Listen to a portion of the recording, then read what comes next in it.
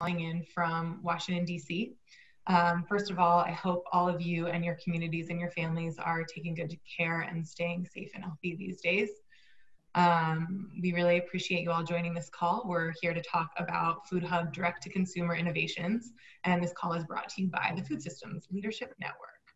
The Food Systems Leadership Network is a national peer learning community that connects current and emerging leaders, strengthens individual and collective leadership capacity, and fosters collaboration across communities to accelerate the realization of a just, equitable, and sustainable food system that generates good food, health, and opportunity for all. I think you're all probably very familiar with Zoom calls at this point, but just a reminder to please keep yourself muted until the question and answer section, which is going to take place after we hear our presentations. If you do have a question that arises during the presentations, you can put it in the chat box and we'll come back around to it at the end of the call for the Q&A section. So we're here today to learn about how 3 hubs pivoted in response to the COVID pandemic. As we all remember, in March, most food businesses were required to totally rethink how they reach their customers and who their customers even were. A lot of hubs that were previously heavily invested in institutional and restaurant supply chains were forced to figure out how to engage with customers without a college or a cafe in the middle. Box programs emerged as a way for these hubs to continue to move the product that their farmers had while also meeting consumers where they were. Though the concept of a CSA box is nothing new, and lots of nonprofits and hubs were running box programs long before we all learned what PPE stood for, this became a critical lifeline for lots of hubs and food businesses, some of whom had never run a direct-to-consumer program before. Today, we'll hear about 3 ways that hubs met the needs in their communities through box programs, both subsidized and full price, and some of the operations changes and relationship management that went into these programs. One thing that struck me as I was hearing the stories of these 3 hubs was how important collaboration and relationship building was, regardless of the type of box program they were running. So keep an eye out for instances where these folks had to lean on either existing relationships or create new ones on the fly as you're listening to their stories today. First up, I'm going to introduce Katie Nixon and Alicia Ellingsworth from the Kansas City Food Hub. Katie and Alicia relied on neighborhood leaders to create a new customer base when COVID struck in March. I'm going to introduce them with their bios and then they'll take it away. So Alicia is the sales and production director for the farmer-owned and farmer-run cooperative, the Kansas City Food Hub. She works with its 20 small and medium-sized farms aggregating produce, protein, and value-added goods to meet the demands of Kansas City's institutions, and in response to COVID-19, developed the Neighborhood Farm Share program, which we'll hear about today. She's the co-founder and executive director of the nonprofit Kansas City Farm School at Gibbs Road that brings individuals of all ages and abilities on farm hands-on. Her BA in sociology and Middle Eastern studies are from the Ohio State University, and she's a fellow with the Robert Wood Johnson Foundation. Her farming roots go back to the melon fields of southern Indiana, which sounds very nice. Katie Nixon is a farmer and local food systems champion who's been working with and for producers for over 10 years in the Kansas City region. Along with her husband, Katie cooperates the Green Gate Family Farm, a certified organic diversified market farm where they produce vegetables, fruits, bedding plants, eggs, and flowers. Katie is a founding member and current president of the Kansas City Food Hub. Katie also serves as the food systems director for the West Central Missouri Community Action Agency. She's participated in sustainable food and farming work in Washington, Ireland, South Africa, Mexico, and New Zealand. All right, so I'm going to hand it off to Katie and Alicia to tell us about their box program innovations. Thanks for that. It's always weird hearing your bio read out loud. It's sort of silly, but you're very impressive. Yes, I'm very impressive. In the end, really what I love is to have my hands dirty and my head sweaty, so which is what it kind of is right now. I was out and about this morning, so now I'm really happy to be here and see everybody on the call and know that there are so many wonderful, amazing people working on feeding each other in this crazy time. And even before this crazy time, we were all scrambling. And I, for one, can speak to how much we scrambled this year, and it just was exhausting. So there is, while we have a great story to tell right now, there's a lot of messiness with everything that goes on, just, you know, from having to change a whole new system. So I'm going to give you just an intro to the Food Hub, and then Alicia's going to take it away because she was the one with boots on the ground and the blood, sweat, and tears of running our new neighborhood farm share program. So our Food Hub, as Ellie mentioned in Alicia's bio is a cooperative. We are a cooperative association incorporated as such, and all of our members are owners of the business, and we run, our structure is a board of directors that run and oversee the operation, and then we have staff that do all of the work. So we have 20 members, but it's about 25 farms that are represented, and we're very proud to be farmer owned and farmer run. Our farmers are price makers, not price takers, and we are always out there looking for new markets for them and helping buyers get connected with our farmers. We think we're stronger together, and that is our mission, is to sell small to medium-sized farmers products. And we have mostly been focused on produce and eggs, with a little bit of protein in there, but our predominant sales are produce. So we are in year 5 of an operation, and we started off pretty small with 5 growers and a great feasibility study that was put together by a whole bunch of partners. And in our first year, we maybe did $20,000 in sales, but we were able to hire a director because we had a value-added producer grant. And we've grown, in our 4th year, we did about $90,000 in sales, and we're on track to do well over 100 this year. So we're happy with our slow and steady growth, and our slow and steady growth of the organization to make it last into the future. And so we do depend on some outside grant funding for building that operation infrastructure. We're very proud of the fact that we only take 20% margin on every box of produce, and only a 10% margin on protein. With the neighborhood farm share, we have a different structure because the overhead is a lot higher. It's 40-60 in terms of what the food hub kind of charges, and I won't get into the weeds of that right now. If there's questions about our how we set up that percentage and stuff, we can talk about that. But so basically, the grower still gets a wholesale price. It's not that they're getting 60% and we're getting 40. We actually charge a retail price to the consumer, and the farmer still gets the same price that they would have gotten if they had sold it into the wholesale market. Before COVID, everything starts off with before COVID, right? Before you explain where you're at today. Before COVID, we had 100% wholesale market. Corporate cafeterias were one of our best customers. Schools were pretty good, and we were building that market, and also larger restaurants. We don't want to compete with our smaller growers, and there's great farm to restaurant relationships here in Kansas City. So we're going after the larger restaurants that don't really want to work with 20 growers to get, one item or something like that. So that's where we're focused. And obviously that completely changed with COVID and the restaurants closing and the corporate cafeterias closing. And so we had to decide, well, what are we going to do now? We have all these growers, they're ramping up for the season, and now all these consumers are knocking on the door and asking for stuff. So I am going to turn it over to Alicia. Awesome. Thanks, Katie. Thanks, everybody, for being here. Probably like most of you, I spent the whole week in the middle of March sitting and thinking and trying to figure out what was next. Exactly what Katie said, and like you all probably, we were scaling up for the year and knocking on doors we hadn't talked to for a while, and those doors just weren't answered, and just one by one we would check in with our buyers, and they just weren't there. And more than they weren't just there, right? They were also suffering. So we did what farmers do, is like turn around and see how we can pull it all together and where we can pick up the pieces. And many of us run our own CSA, so that seemed like the obvious first choice. So we just started at square one, mostly with social media, posting on Facebook, a little bit on Instagram. Anyone out there interested in veggie boxes? And if you think back to those times, people were frantic for food. So it was in a lot of ways an easy sell. It's a little bit different now, keeping those members on when there seems to be no problem. Food is back on the shelves, but back then people were clamoring for local food because they felt that they could trust it. And so our customers were people that we hadn't talked to before. They weren't farmers market customers, and they weren't people who were in CSA. That was a brand new market that we were looking at.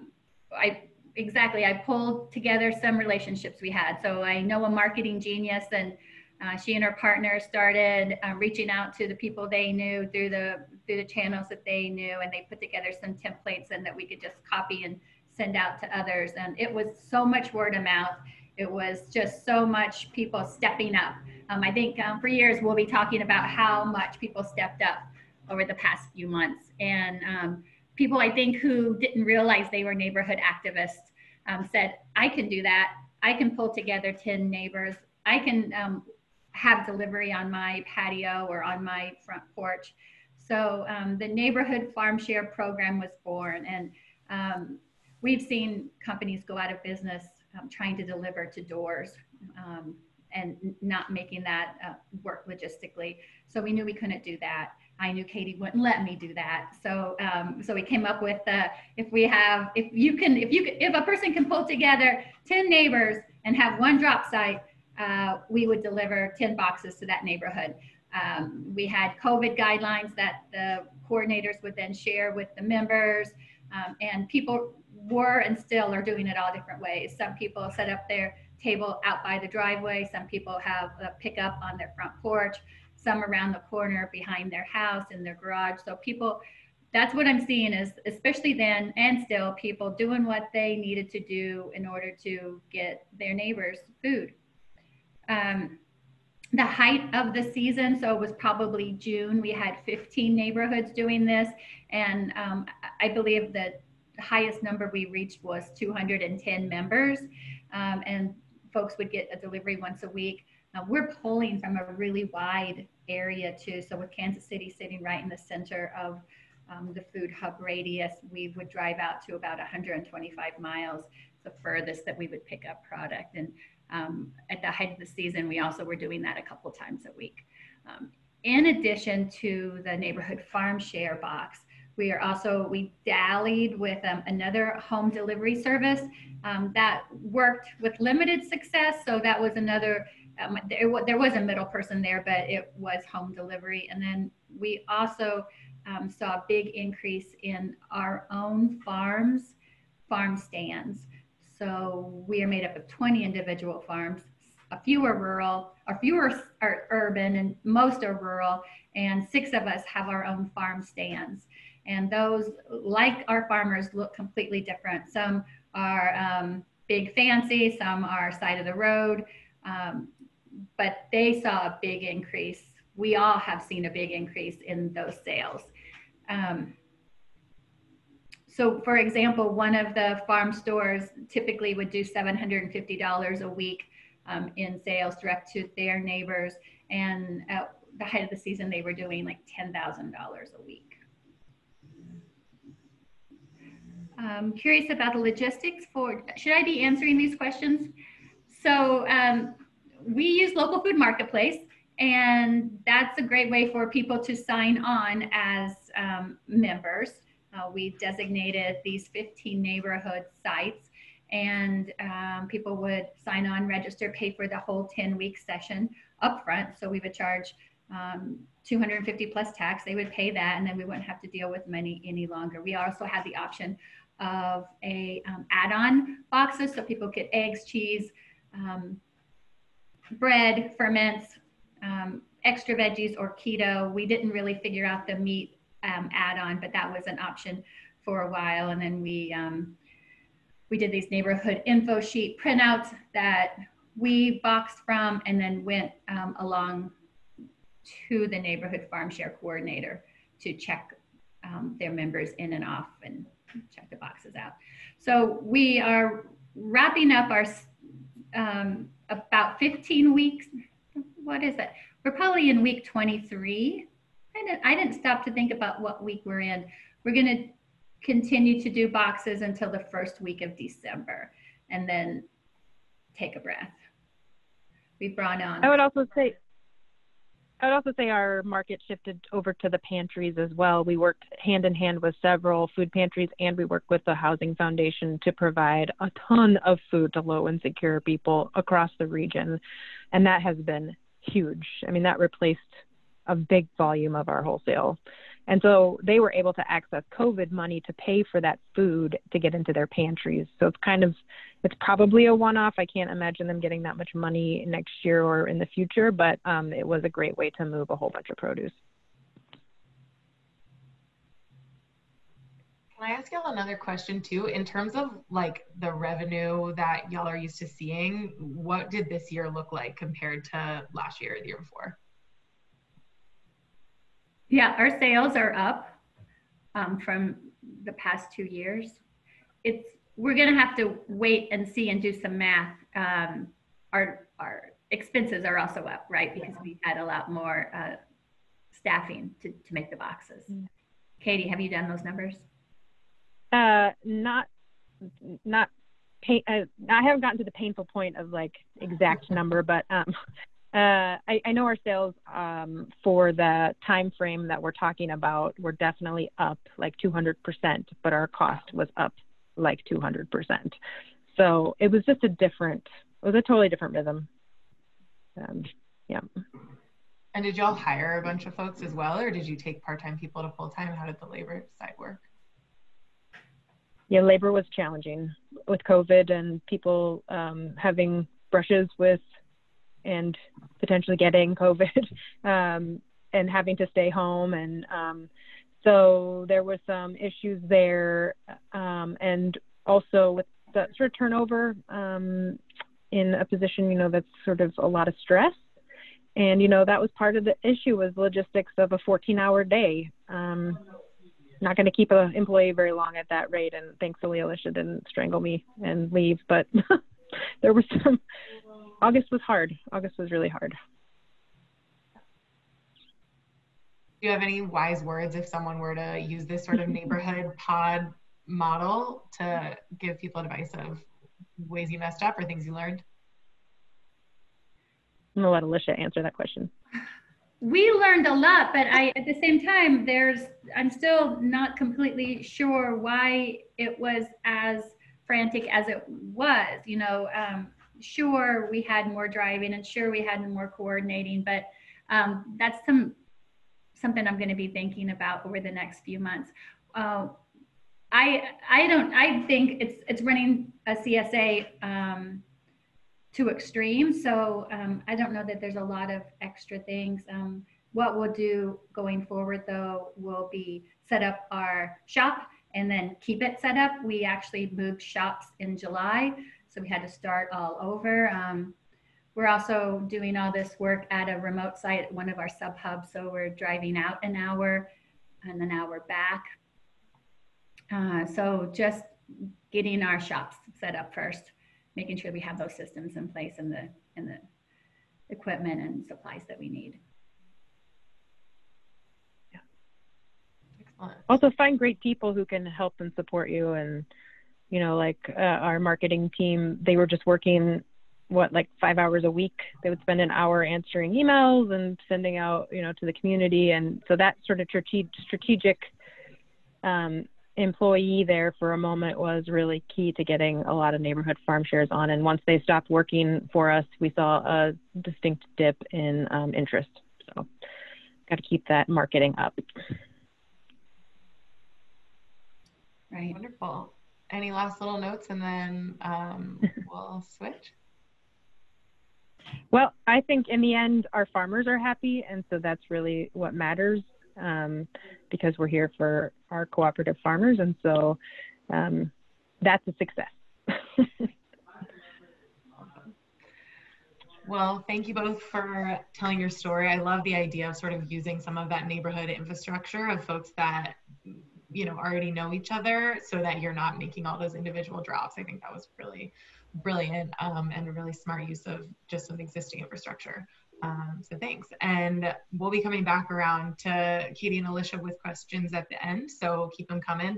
And Katie and Alicia, if you see specific ones that you want to answer in the chat, feel free to do that as well.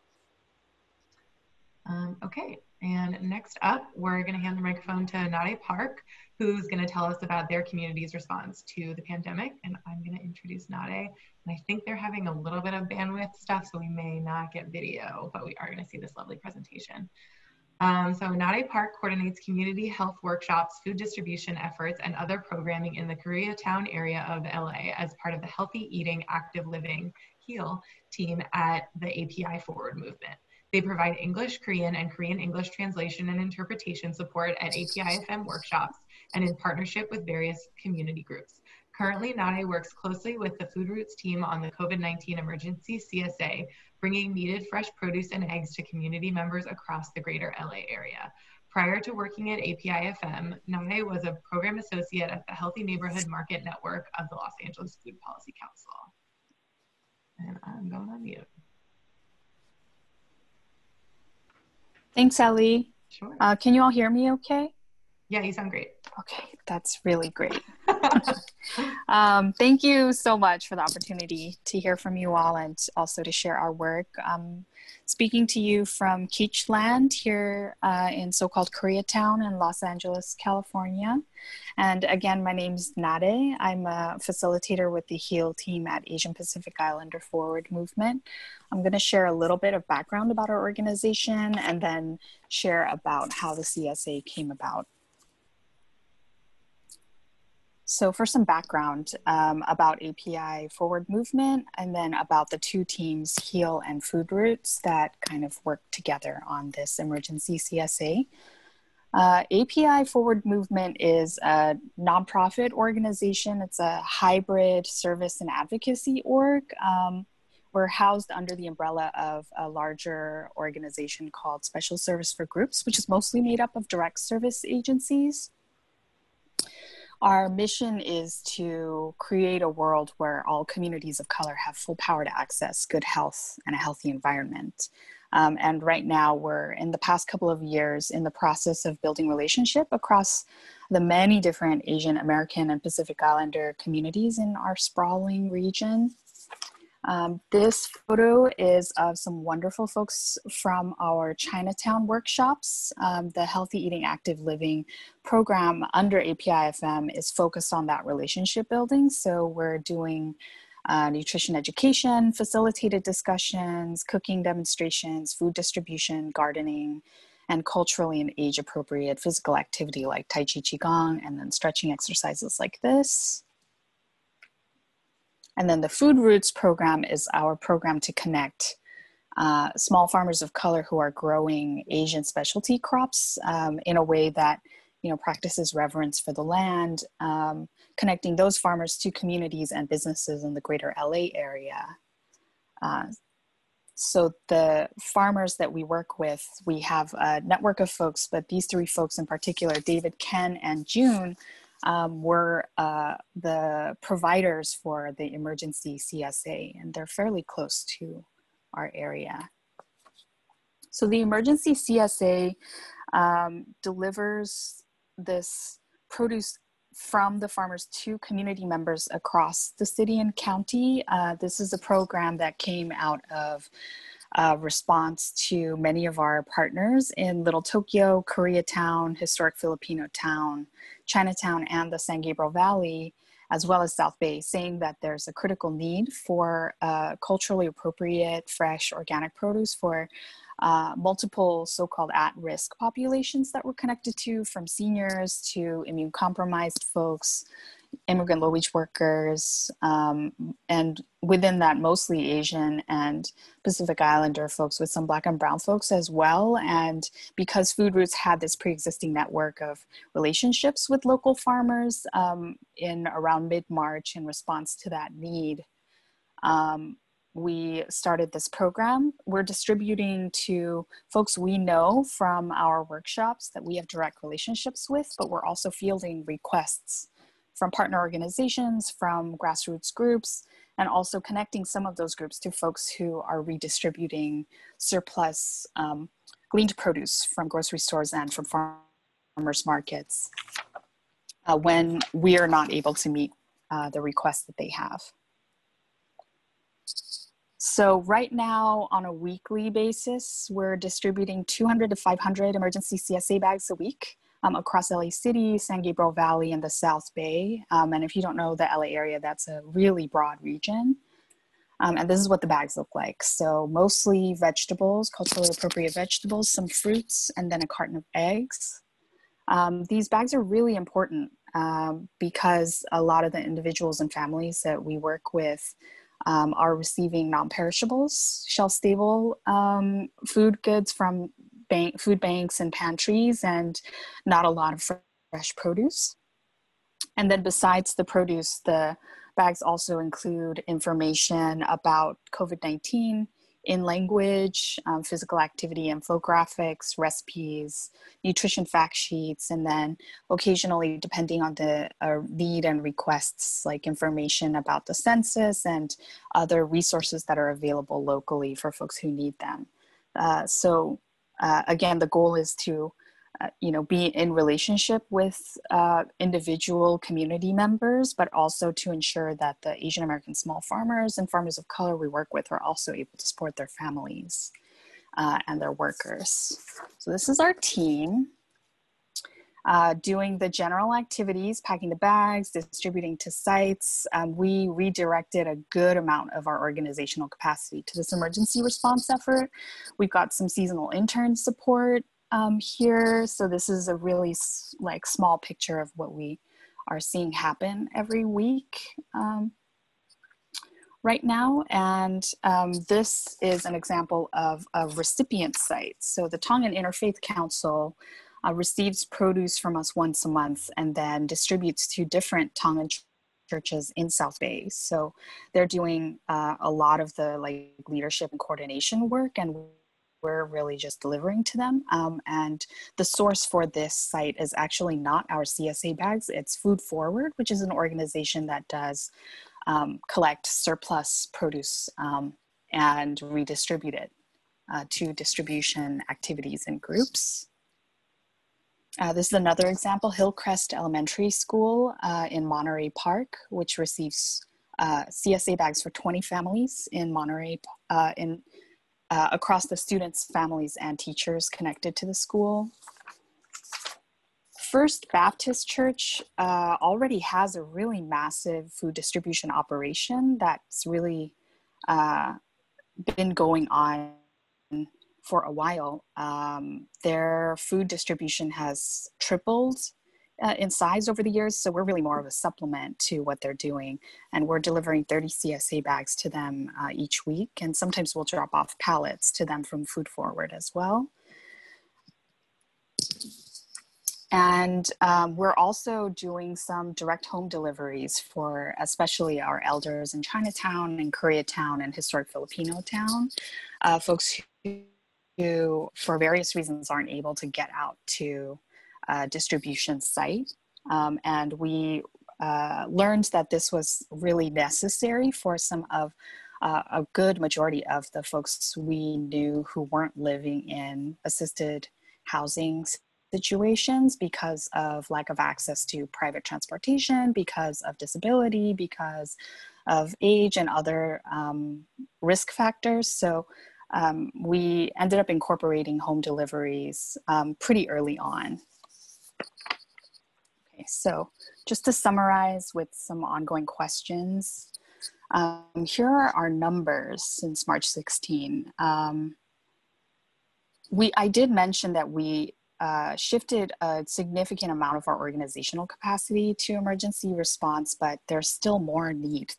These numbers don't even really capture the distribution that we're involved in outside of the CSA bags that our partners are working on.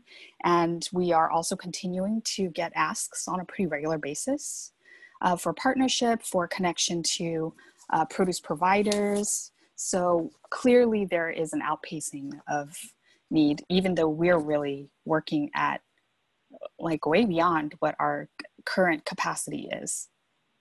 But we definitely aren't doing this alone. This is a list of the local groups and organizations that we're working with. Hawaii's Daughter Guild of California, for example, this is a new relationship that we were able to build through this emergency CSA, providing the group with CSA bags, canned shelf-stable goods, and cleaning supplies. And of course, that's only possible because they already have really good relationships that they're building on. And then another example is Southeast Asian Community Alliance and Chinatown Community for Equitable Development, CICA and CCED.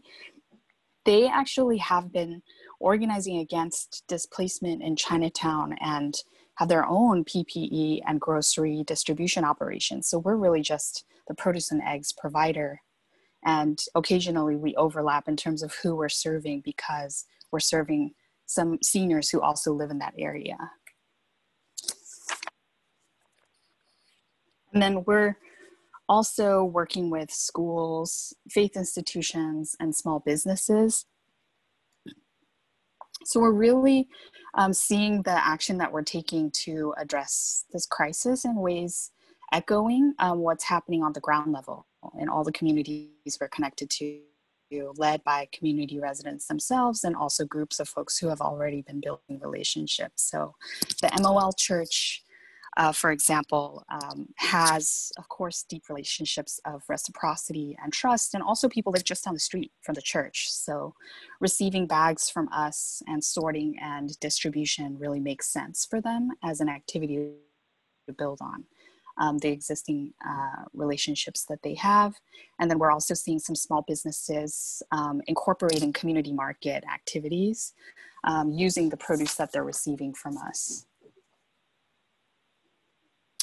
Some challenges that we went through that might feel familiar to some of you. One of our teammates tested positive a little while ago, and that really forced us to take a pause and revisit our safety protocols, which were already really rigorous, but introducing new things like scheduling regular breaks for the team and creating backup plans for folks in the instance that they have to quarantine because of exposure, and doing monthly check-ins as well on testing status if folks are comfortable sharing, and also just being aware of each other's health condition and being mutually supportive in that way. And then, of course, the ongoing challenge of funds and staffing.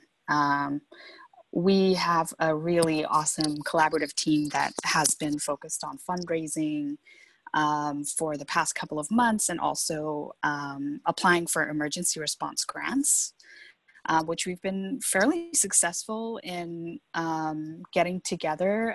In addition to that, we are also in partnership with some orgs that have access to funding they can use to purchase the produce. But for the most part, we're really sustaining this work because the produce bags we want to be subsidized or free for most of the recipients that we're working with. So the need is going to persist, and if it escalates in coming months, I think this is going to continue to be the priority question. One of the farmers that we work with, David, reported that the emergency CSA orders were really important because of a drop in restaurant sales in the past couple of months. So obviously that's not going to accommodate for everything, and we want to see more stability and support for our farmers as well. But it was good to know that it was a supportive relationship. And then another thing that we found was really useful was the infrastructure that we already had in place of making sure to be in contact with folks that we're hosting workshops with and just are in community with.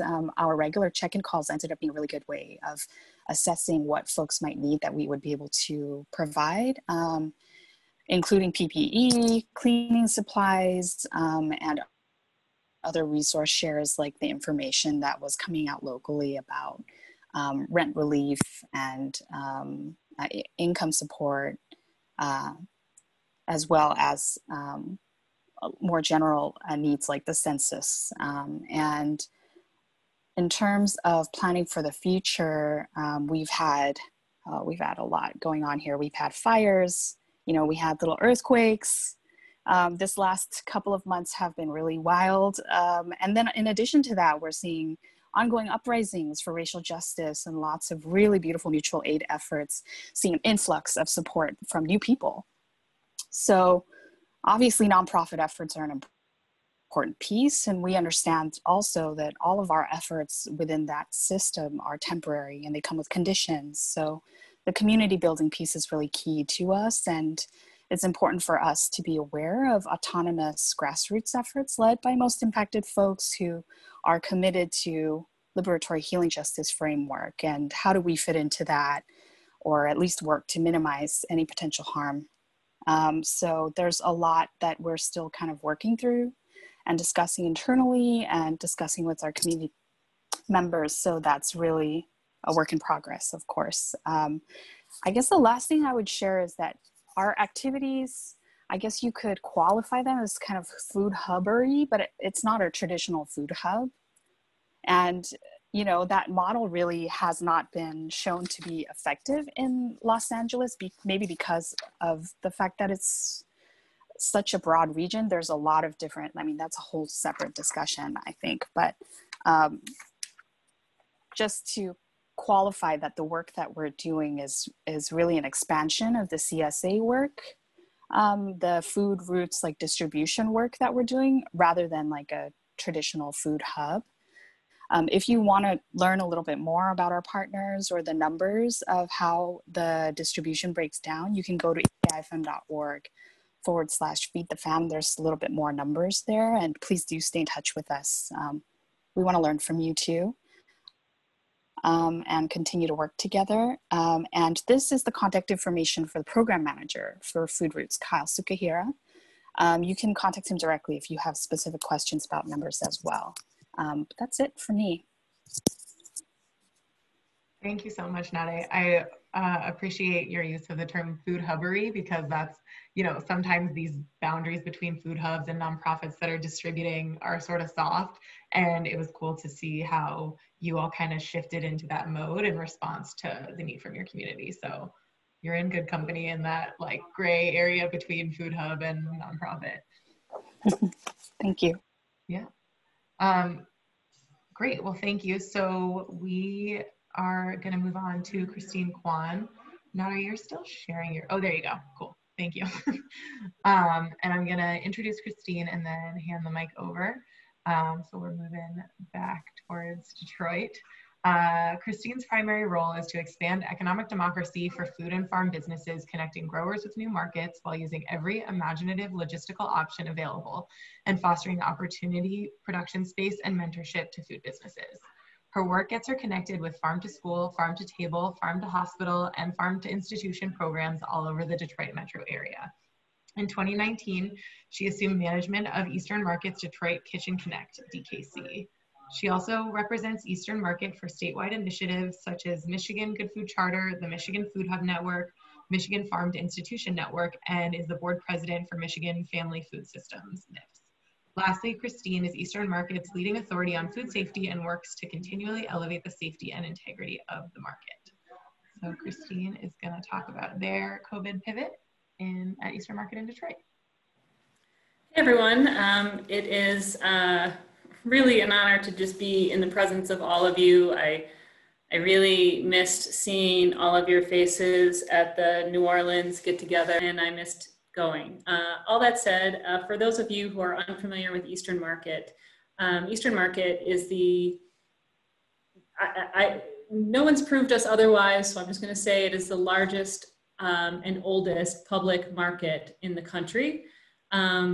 We have 5 buildings that we call sheds that we sell underneath. That campus of sheds is about 7 acres, about 5 acres of sellable space, just to give you an idea of our size. Our predominant market is our Saturday market. It's a retail market, and before COVID, we would see crowds of anywhere between 30 and 50,000 people on a Saturday.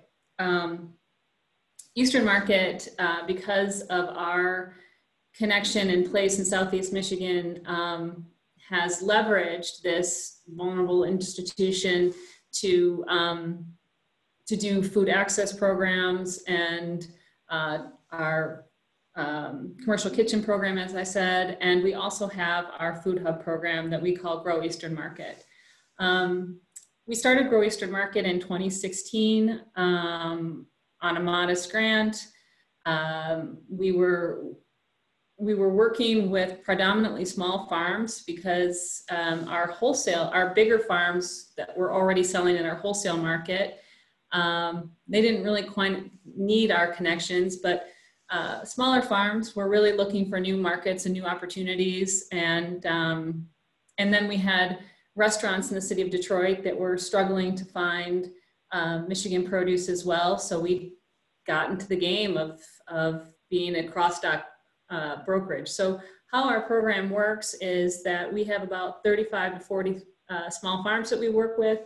We reach out to them every single week. We find out what they're harvesting. We create a produce list.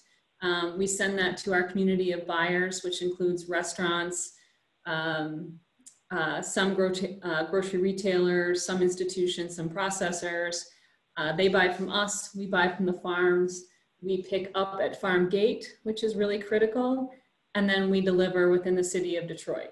That was the basis of our model pre-COVID. And just to give you an idea of sales before COVID, I had done forecasting for us for 2020, and with modest growth, I saw us at around 80, coming in at about an annual sales of about 82,000. What happened was come mid-March, and as you know, the bottom dropped out in lots of our lives. And my boss, Dan Carmody, came to me and said, listen, we need to put the market online. People are going to be really afraid to come to Eastern Market on Saturdays, and we got to provide a curbside option for them. You have 11 days, go. So we had wanted to do a consumer produce box. We had thought originally that this consumer produce box would be more of a part of our food access program, our farm stand program. But we decided, well, this is what we're going to do. So we created a produce box using our Grow Eastern Market farmers. And we did a pilot that first week using a platform called JotForm. And we used JotForm because that's what we were using for Grow Eastern Market towards our restaurants. So we set a goal of 50 boxes. Let's just see how it's going to work out. And the first week, and we hit it with our social media. First week we sold out in an hour. So the second week, we set our goal at 150 boxes. We sold out in about an hour and a half. And at 150 boxes, JotForm completely failed for us because it doesn't capture inventories. And so we had to physically monitor when we hit that level and then turn it off. And it wasn't a solution. So in our third week, we pivoted and changed the platform using Shopify, which then could incorporate inventories. And then we also brought in, with Shopify, we could bring in all of our value-added producers that could typically sell on a Saturday at Eastern Market as well. So we started off with a handful of our value adds, saw a great response, and now we're up to like 3 pages on our Shopify site. So probably in our peak, we were doing about 300 boxes, produce boxes a week. At our curbside. And how this works too is that so we update the store on Mondays. We open it on Mondays at noon. Folks have until Wednesday at noon to get their orders in. Then we close down the store Wednesday afternoon. We send out purchase orders to all our value-added folks. They're bringing that to us Friday evening, Saturday morning before curbside starts. We are also assembling our boxes, the produce box, ourselves on Friday afternoons. We store those in our cooler. And then the show begins on Saturday. And what happens is that people drive up to one of our sheds, Shed 5. We have a route for them in the parking lot to come in. They pull their cars up, they give us their name, we pull their order, and we assemble their order, we put it in the back of their car, and away they go. We can do this at about 3 minutes per car, which we're pretty excited about. And the response has been unbelievable. We just recently sent out a survey to all of our the folks that have been buying from us, and just we're trying to get some feedback on how the program's working for them and if they want anything special for Thanksgiving. And then we said, anything that you want to tell us about the program, please share with us. And I've been with Eastern Market for close to 10 years, and there's a subset of folks that just were completely overwhelmed at coming to Eastern Market. It's the city, and it's parking, and it's a mass of people, and this was approachable for folks, and the feedback that we're getting is how people are excited to come down every week, and how they're experimenting with new vegetables, and they love to be, in this time of crisis, feel good about supporting local farmers. The fact that we asked them if it was important for them to buy from Michigan farmers, how many of them, and our results were like 72% said that was one of the leading reasons why they were buying from our program, was that they wanted to support Michigan farms. So it has been an interesting, it just came together. And as far as like resources and staffing, fortunately we carved out space in one of our sheds, and it's not perfect because we don't have enough cold storage, and we're constantly managing that and making sure we're keeping up with food safety on curbside days. So we have like coolers and plug-in freezers for some folks because we're selling pierogies, and we've got frozen, meat that we're selling, and that's all got to be frozen. And so it's a ton of logistics that all come together. But I can, if anybody's I can share my screen right now to give you the dashboard on Shopify. I can show you a real live picture of where we're at, and it'll show you sales and everything. So can I share my screen, Ellie? Yeah, go ahead. I don't know if I need to like bequeath that to you. You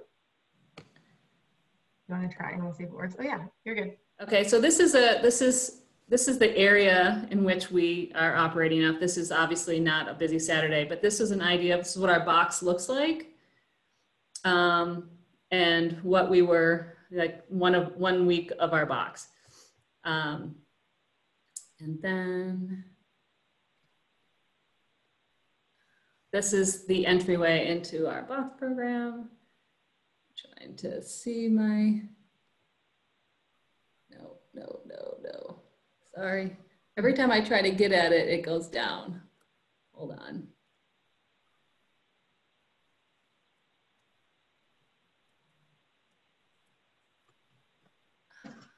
I get at it.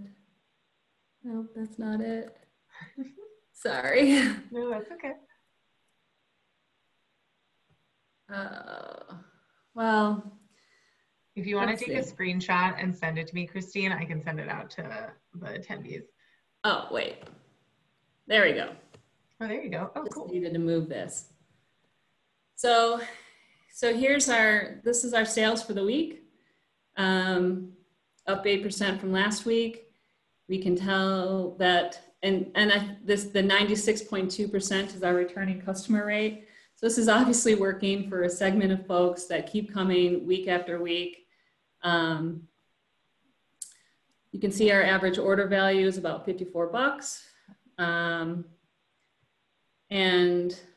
the number one item that we're selling is the farm box. We're at 72 boxes right now.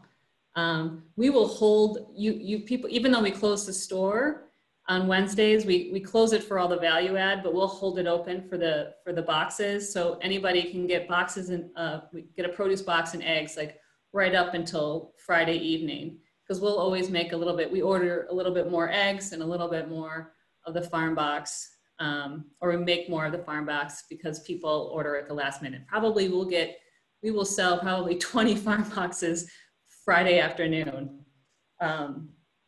of things that we're doing. So this is our site. It's a great analytical tool of how many people are coming in right off the website or being directed from our social media, and how that works. So, and then I will share, maybe if I can, I have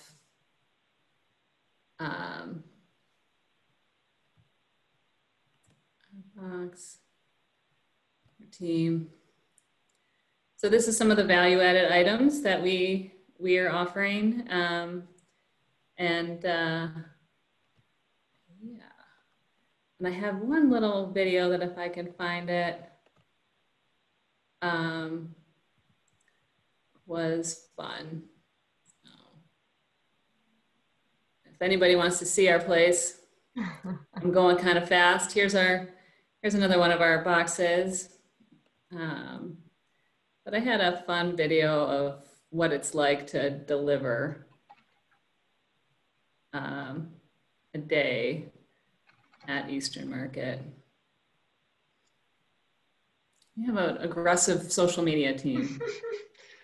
Well, we can have folks check out the Instagram afterwards, but we do want to have some time for questions. Yeah. So if you folks want to have questions or want to ask questions, you can put them for all three presenters. You can put them in the chat box. There's some that we've gotten already, or you can feel free to unmute and ask them yourselves. But I'll get started with some that came from the chat box. There were a couple sort of technical questions about the Kansas City model, but there's one that I wanted to ask all of our presenters today, which is these box programs, these responses sort of sprang up out of necessity. And I'm wondering if you all could talk a little bit about if you plan to continue doing them, or once this is over, you're going to say, thank God, never again, or sort of how you're going to carry this forward in the future once maybe there aren't these same safety constraints.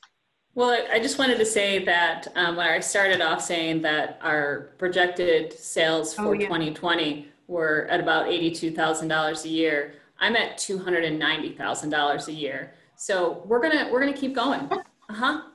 Yeah. Nice job. That's a lot of work. We plan to continue our neighborhood farm share as well. Who knows what we'll be looking at in the next few months. So we'll be doing a lot of groundwork to make sure that our program is sound, and at the same time, hopefully draw back some wholesale buyers. For API forward movement, we honestly are talking about sustainability all the time.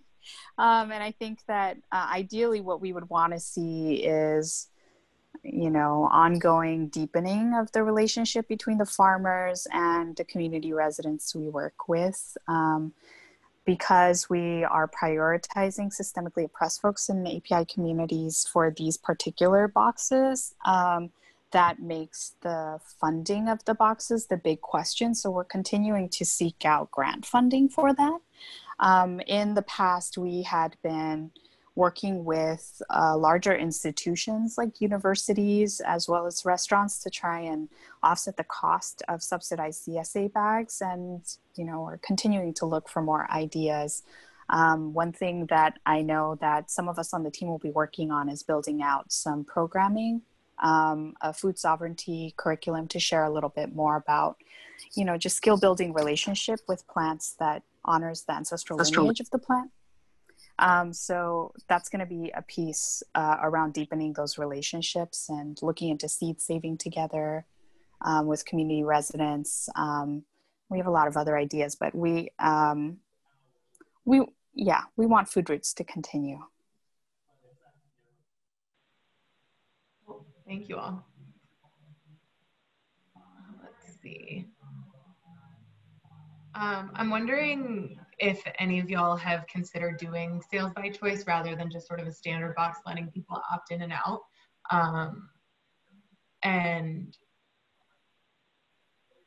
Oh, there you go. And if you have any concerns about like food waste, or if you're getting feedback that people are using what they get regardless, and how those two things are sort of in tension. Yeah, Alicia. Yeah, so because we're 20 farmers, we're always moving food around in one way or another. I would say that, well, we operate with 3 sub-hubs. So there's one, you know, both ends of town, and then my farm is in the center of town. We have our own farm stand in CSA. Our farm market is a pay what you please model.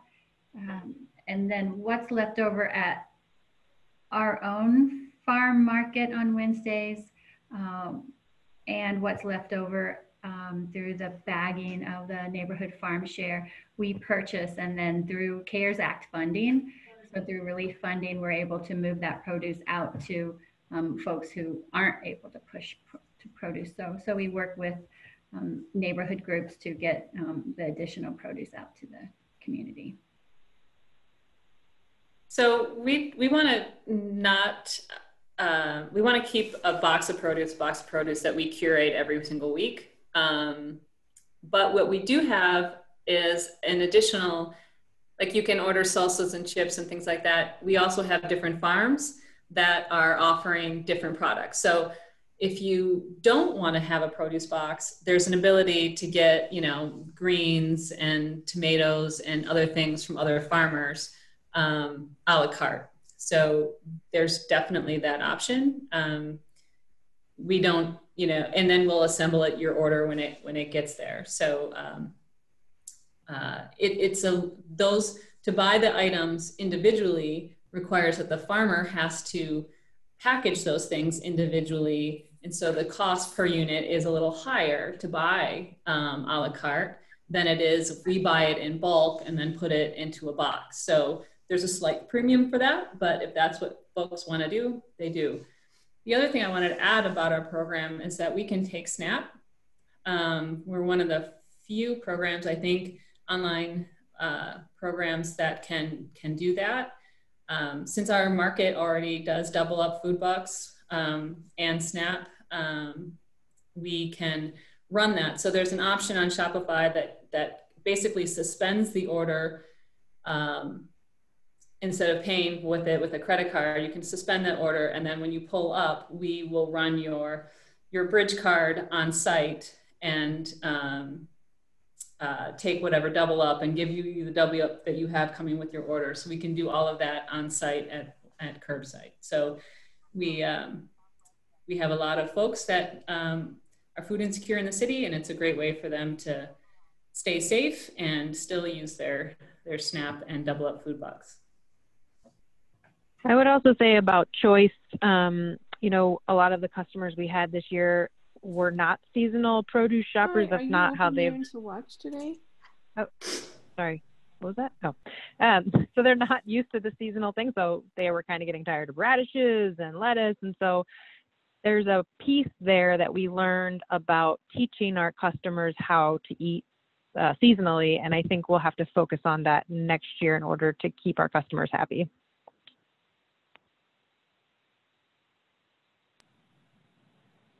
Anybody want to unmute and ask a question? We have a couple more on the docket, but love to hear some new voices. I'll keep talking.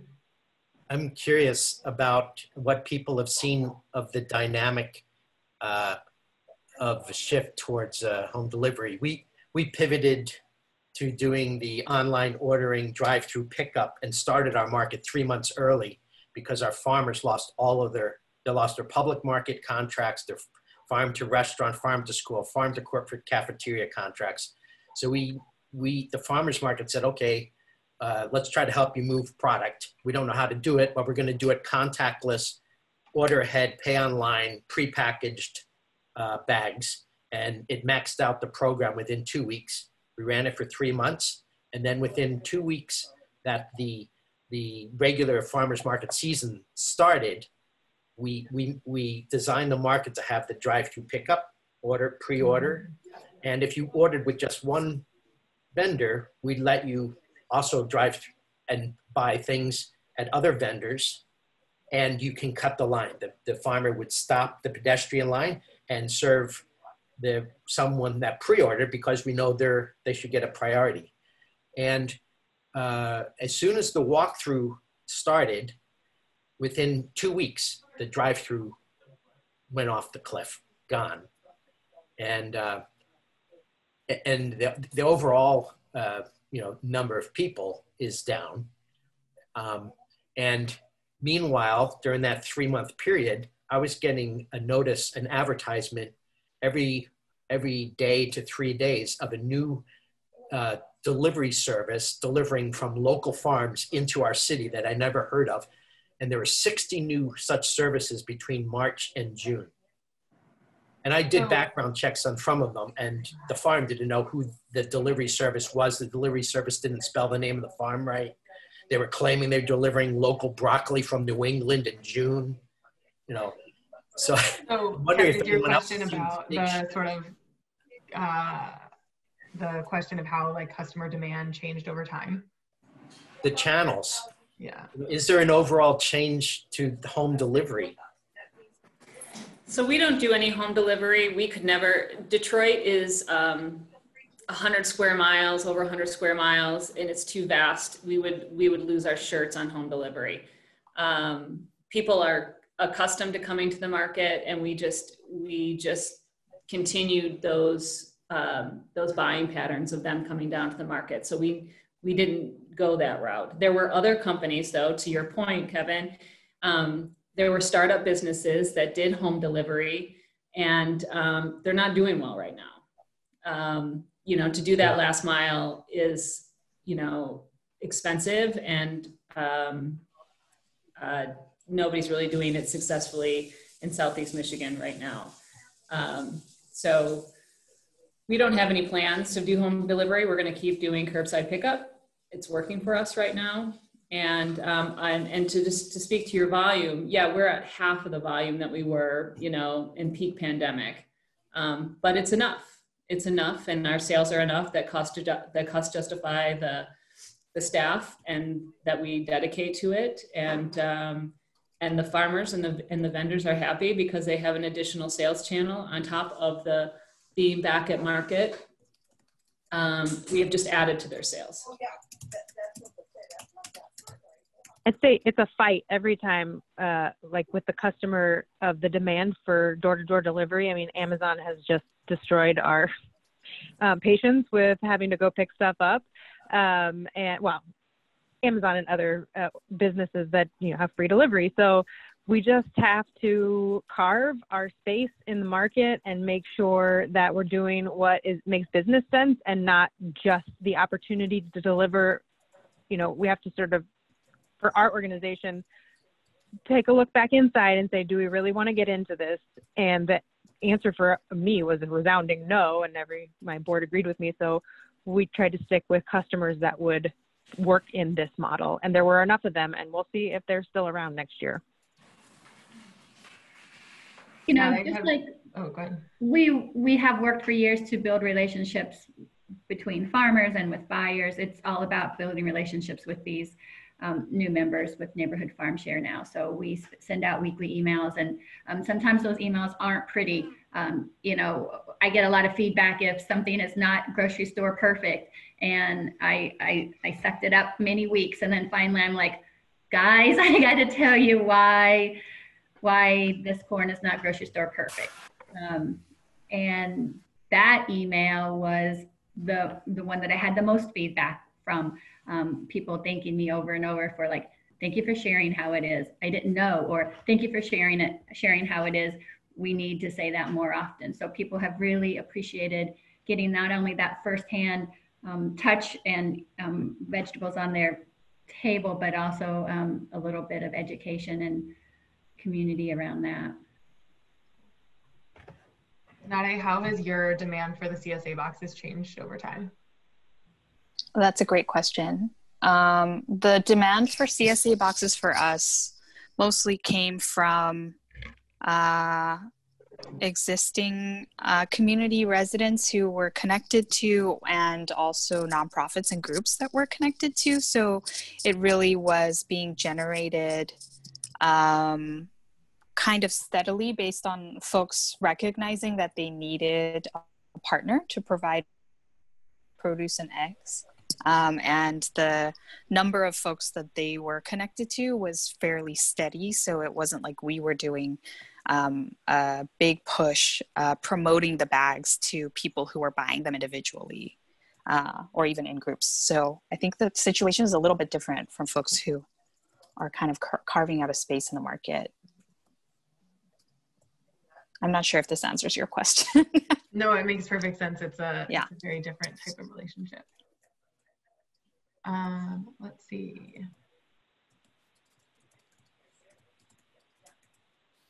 We had some questions about the price point for boxes, and it looks like we had some answers in the chat, but what were the price points and how did you all set them?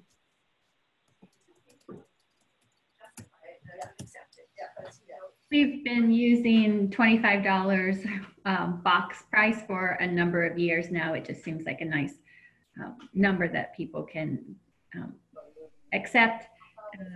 And that was 6 to 9 items, most often 7 or 8 items in the box.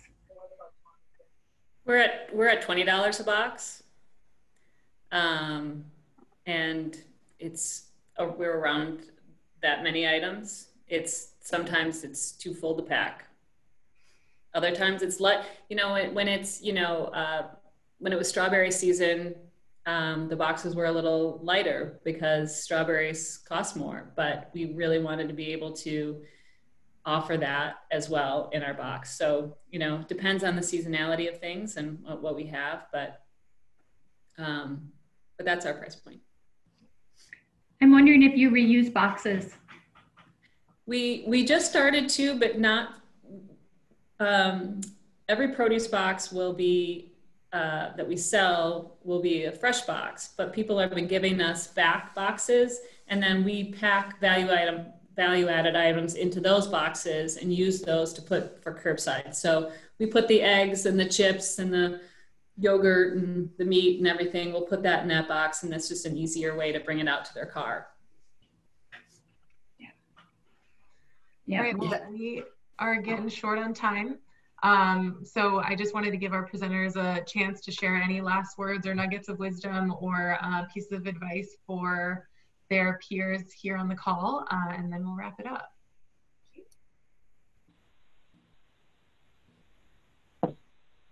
Nuggets of wisdom, huh?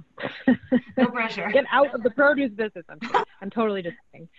There's actually been a huge interest from people wanting to get involved in the produce industry, from the people who want to start a brand new hydroponic farm, or just farmers wanting to increase their acreage and stuff. And I think we're in a real moment of growth, and we need to seize that energy. Before COVID hit, CSAs were on the down slope in our region. We were worried about market attendance. We were worried about CSA being filled, and that changed overnight, and it was incredible. And so we really need to seize this moment as food systems people working as leaders to really make change. Yeah, I'll second what Katie said. I think that when grocery stores ran out of product, it really made people afraid, and I think that there was a newfound awareness of regional and local food, and the importance of it really came to the forefront. So I saw that in my survey results of the value that people have, and the recognition of the the need to support local food systems in, now and always. So I do think that we are at a great, food hubs in general are at a good inflection point, and that we can take forward. I would say too, I guess, a word of wisdom, there are a lot of different ways to do this. I think that, really the bulk of the cost from what I can see is in, that last mile delivery. And if you can do more, regionalized local pickups, like, what Alicia and Katie did with working with neighborhood partners, what Nare did working at, drop-off spots, you can really get some good economies of scale there. And keep it. And I also love that we have all been teaching folks about seasonality. Yeah, we have been too. People didn't know what to do with kohlrabi, and now I'm sure are Googling like crazy. So it's been a great way to educate our consumers as well. Wonderful. Nare, any last words to share? I don't really have any wisdom to share. I don't think that's Echoing true. what folks are sharing, I know everybody has their problem solving and wisdom that's being generated from your regions. So just inviting folks to trust that. And, as always, what we're looking for here when we talk about systems equity is liberation and justice. So just looking for ways to connect our food-based work to the work that's happening on the ground for local community self-determination, and being open to, the discomfort and creativity that requires from all of us. Wonderful. Thank you so much. And thank you to all of you for joining us and to our presenters for telling their stories. We at the Food Systems Leadership Network and at Wallace Center are always so inspired and grateful to this community for being open and sharing what they've learned and connecting with each other. And we're just, so humbled and honored to be able to provide this space for you all. As I said, this call will be recorded and sent out to y'all and put on our YouTube channel and on our website. So if you'd like to revisit it, feel free. And thank you all again. And please take good care of yourselves and don't forget to register to vote. Bye.